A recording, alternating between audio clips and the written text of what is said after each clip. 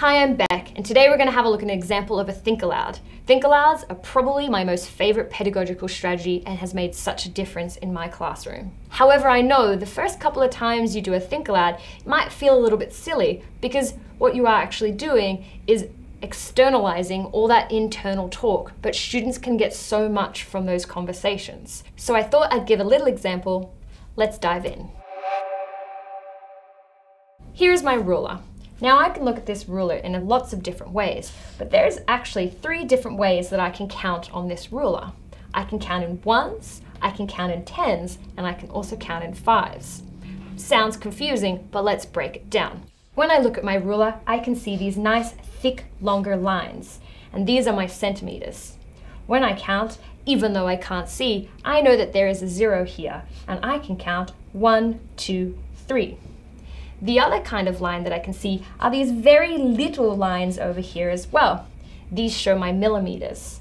And when I count those, I can go 1, 2, 3, 4, 5, 6, 7, 8, 9. And even though there's not a 10, I know that the 10 and the 1 are actually the same. And these are my millimeters. And in the middle, I can see that my 5 is just a little bit longer. And that is there to help me measure more effectively. And those can be counted in fives. So I've got 0, 5, 10, 15, 20, 25, 30. For example, if I wanted to measure this pen, I'm going to start not at the end, I'm going to start from my 0, and I can see that it doesn't quite make it to the 3, but I can see that it's 1 and 2 centimeters, and then it is 1, 2, 3, 4, 5, 6, 7, 8 millimeters long. So it's 2 centimeters and 8 millimeters. Or I can use my other way of counting where I can go 1, 2, count from my 5, 6, 7, 8.